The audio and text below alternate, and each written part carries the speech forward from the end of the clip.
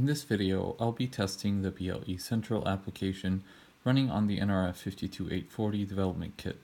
This central application is used to connect to the light bulb that we built in the previous tutorial. And I have two boards here. One of them is actually a Regato board, which is still, it's very similar to the nRF52-840. It has the same chip, but it's in a module, and it behaves exactly the same. You can program it using the Sega Embedded Studio, and in this case it'll behave exactly the same as if you use the nRF52-840 development kit from Nordic. So in this case I have two boards. This board will be acting as a BLE peripheral, the light bulb example that we used in the previous tutorial, and this board will be acting as a BLE central.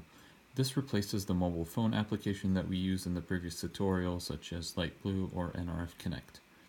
So in this case, I have this board running, and it is currently scanning, which is indicated by LED 1 being turned on.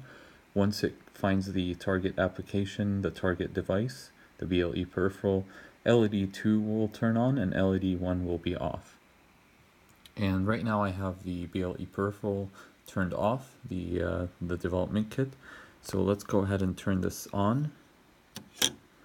And now we can see LED 1 flashed momentarily, and then the BLE Central actually discovered the device and connected to it, which is indicated by LED 2 being turned on in this case. And in this board, the LEDs are red versus green on the Nordic-based boards, but they behave exactly the same. The pins are the same, and so on.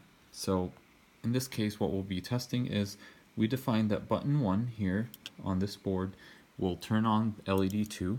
So if I press button 1, you'll notice that LED 2 is now on. And if I press button 2, then LED 2 is turned off. And this is all using the GAT services and characteristics defined on the BLE peripheral device and interfacing through the BLE central device. And in this case, really using this development kit instead of a BLE central on the mobile phone gives you some freedom and flexibility in case you want a dedicated device that controls this light bulb. In the next tutorials, we'll probably look at different applications. For example, one interesting application when we use two development kits to implement this example is that we can use some of the Bluetooth 5 features that were introduced, such as especially the coded PHY, which is the long-range mode. In most mobile phones, if probably not all of them, the coded PHY is not existent yet. It's not implemented on any of the phones.